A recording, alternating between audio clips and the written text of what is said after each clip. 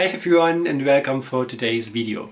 This is about a video collaboration that I'm doing with Tammy or ArtbyTammy in case you know her from her YouTube handle. And this is something we have planned out since November, I think. And we came up with the idea, or she came up with the idea, to make an ice and fire cave with materials that we want to use for this. And I agreed on it, I was super excited, and then life just happened and it was always postponed and so. But finally we made it, and we agreed that Tammy is the one on fire, so she's the one making the fire cave and I'm the cool dude making the ice cave. I already finished my piece yesterday. I filmed it in sunlight as usual for you to see it in the end of the video, but don't skip it. Have a look at everything that I did because I was super excited about this project. It turned out really cool. It has some different approaches to things that I did with other projects, which might help you for your project as well. And yeah, share some love. Also have a look at Tammy's video, of course. I cannot wait to see what she created and how she made it. I didn't have a look yet and I didn't even see a picture, so excited.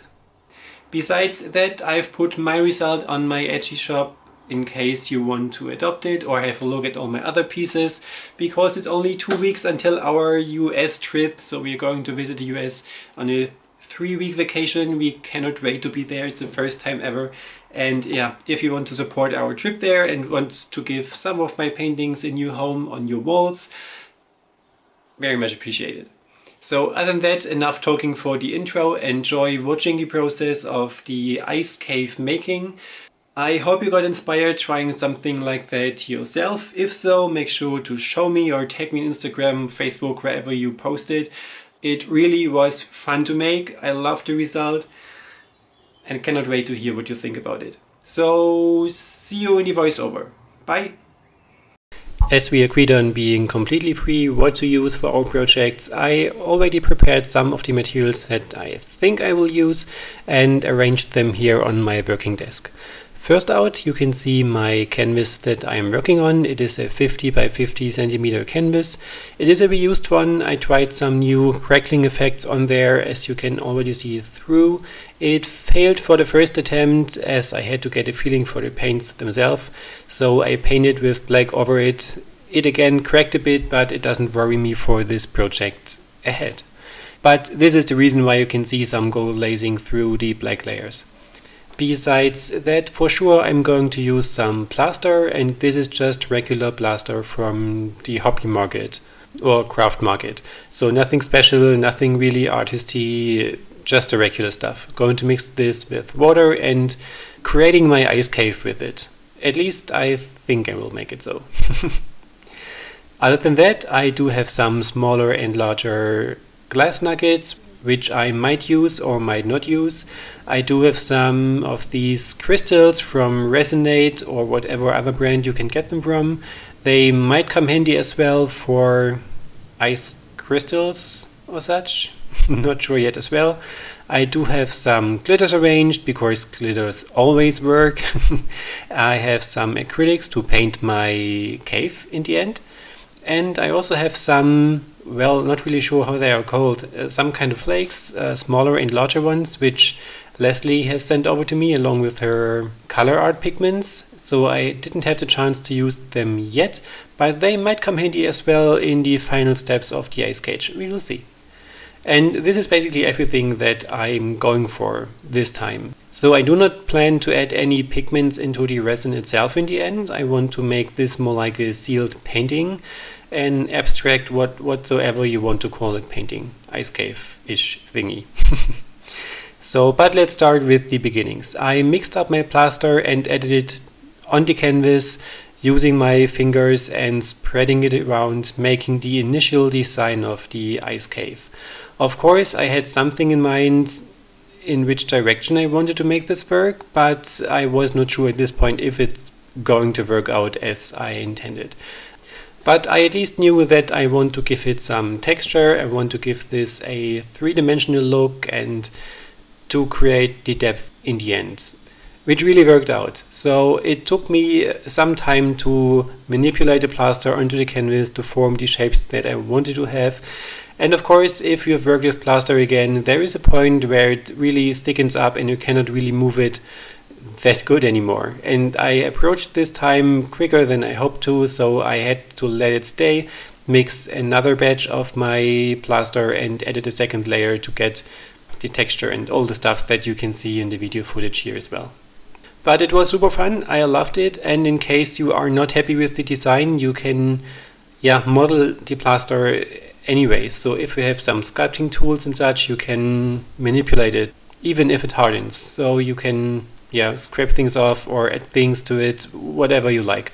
But I was pretty much happy with the result that I got because it looked like a natural ice cave. Of course there was no shading, so it was a bit of imagination required at this point, but you will see in the next step when everything is going to be painted with pure acrylics. The acrylics themselves are not mixed with anything, that is just pure from the tube. It's a dark blue, so phthalo blue and white, only these two colors, and I made all the shading with this. It took 2 or 3 layers at some parts to get the effect that I wanted, and then it was pretty much fine. The good thing is that you can tweak it as often as you'd like. So as these acrylics are in thin layers, you can paint over them and retone everything. And especially on projects such as this one, don't be afraid of texture. So even if you have thicker layers of your paint and you will see some brush strokes and texture through in the end, this totally adds to the piece in this case. So as it's a natural formation, so ice cave, and this is not really super smooth melted whatsoever. There are always some stuff in the walls, in the ground, whatsoever, so texture really does not hurt here.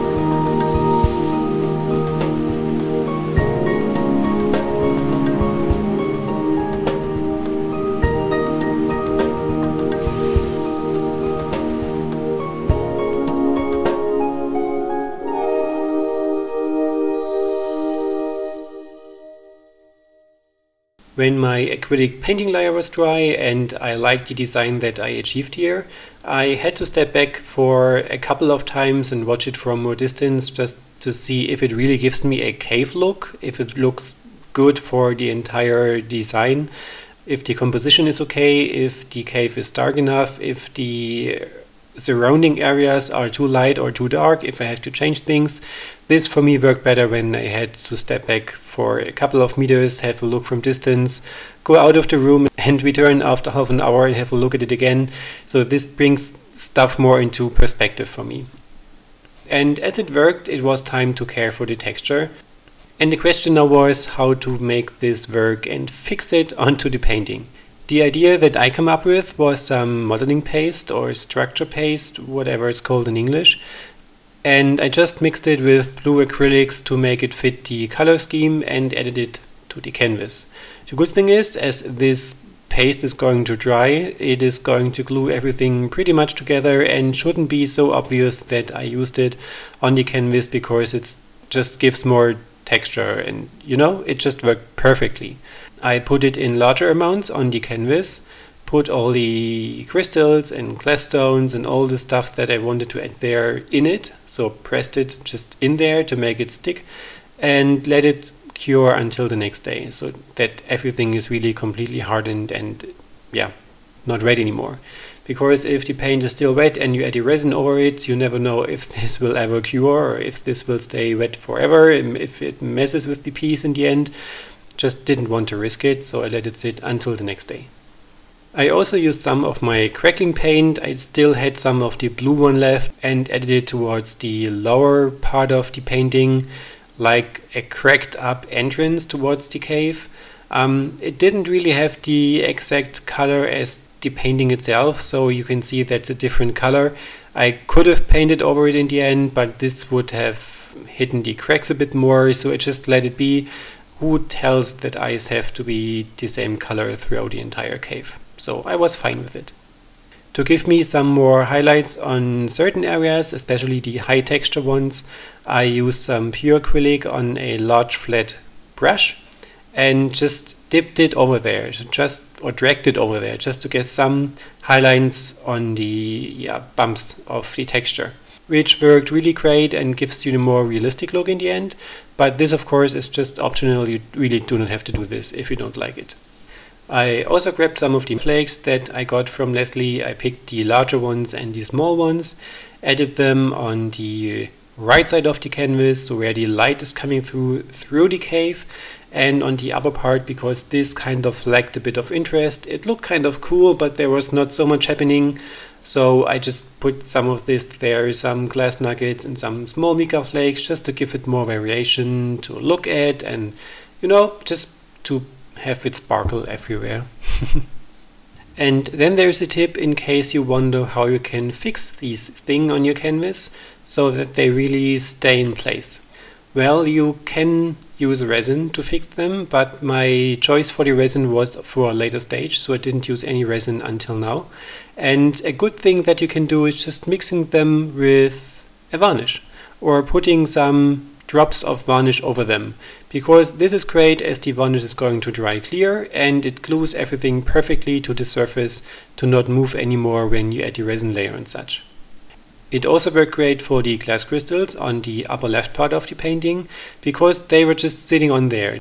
I didn't use the structure paste for them, so I just placed them on there, dripped some of the varnish over there, let it dry so it's not visible in the end anymore, and everything was perfectly glued in place. This works just brilliant. I also used this method in a later stage, which you can see in a couple of minutes when I'm done with the airbrush.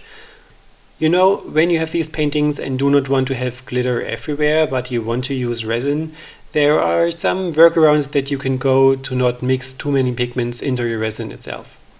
Because even if you have clear resin and some resin mixed with pigments or glitters, if you add them to your piece and warm it up for releasing the bubbles, you really never know what the resin itself is going to do, how much the pigments are going to spread, if the glitter ends up in areas that you really do not want to have glitter in, if such a thing exists. But yeah, I really needed it to be more controlled here. And my approach here was using my regular varnish and adding the glitter into this, because this can be mixed, it can be applied with a brush to the areas that you want it to have, and then just let it dry and everything will be perfectly in place. And if you add the resin over it afterwards, nothing will lift off, nothing will change, no pigments are going to flow to areas they are not supposed to be. This is something really working great. I used it with white glitter for the area where the sun is, or the light is hitting into the cave. So I just painted over there, spread it on the rays of light that you can see here with a brush. I also mixed up some different shades of blue glitters and added them to the dark side and the medium dark sides of the cave, just to make it glitter as well, as if some light is still hitting the cave and that is sparkled, because it's still ice, you know. And yeah, I added it to areas where I just want to have some sparkle in the end when the light hits it, when the sunlight hits it, and you can see it in the end as well when I filmed it. So for you, if you ever have something in mind where you want to have glitter in particular areas where you do not want to have it moved in the end, this is a perfect way to go for, and it's way quicker than making perhaps a first layer of resin with mixing your pigments, painting it there, letting it dry until you can add the next layer, because the varnish dries in a couple of minutes when you use a hairdryer, and the resin, it has its curing time, you know. And when all of this was completely dry and I liked the result, I only had the task at hand adding the resin. For me, this was the easiest part this time because it was just a clear resin. There was no pigments, no glitters, no nothing in there. So it was just coating everything with a layer of resin. I mixed about, I think it was 350 milliliters something of the master cast and added to the piece and spread it around everywhere to have everything covered. It is not completely even covered, so there are areas with a thicker layer of resin, areas with a thin layer of resin, and even some gaps where I didn't get any resin in, or which was just repelled from the surface because of height difference and such. But anyways, although it would really bump me for a regular acrylic pour painting, which I have resined, it didn't really affect me here because it even adds more structure. And if there is a small area which is not shiny because there is no thick resin layer over it, it even adds more to the piece, in my opinion. And you can see it as well when I filmed over it. But bottom line, in the end, I really liked how this one turned out. It has a spiking cool contrast between the dark and the light areas. It has cool effects when you go on closer because of the crackling paint and the glass and the crystals and everything that is on there. I really enjoyed this, and I'm glad I picked the ice cave. I did have some ideas for a fire cave as well, but I really cannot wait to see what Tammy came up with her fire cave. And I so much look forward to see her video. So again, make sure to have a look at her video as well. I'm going to link it in my video description. If you like the video, please make sure to give me a thumbs up and share with everyone you might think want to see it.